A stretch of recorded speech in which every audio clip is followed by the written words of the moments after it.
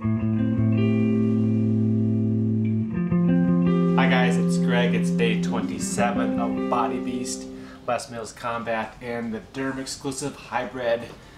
Today is a special day. It's my sister's birthday. Shout out to you, Rhonda. Happy birthday. So today we're going to crush it for you.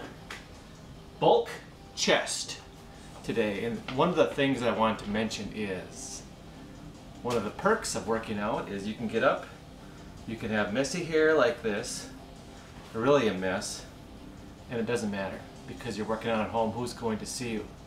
Then you can throw a little hat on, cover it all up, and you can head out if you want. But that's how it works.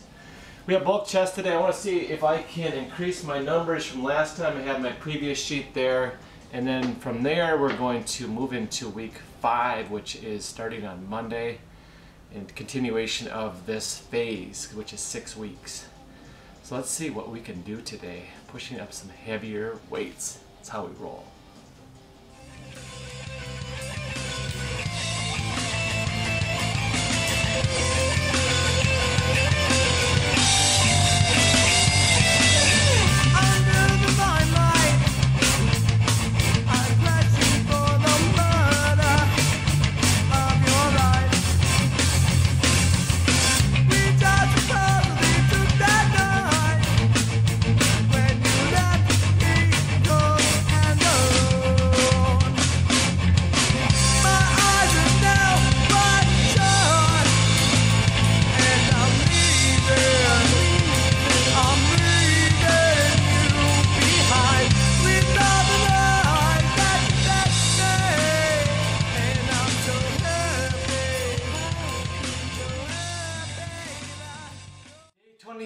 In the books, let's go.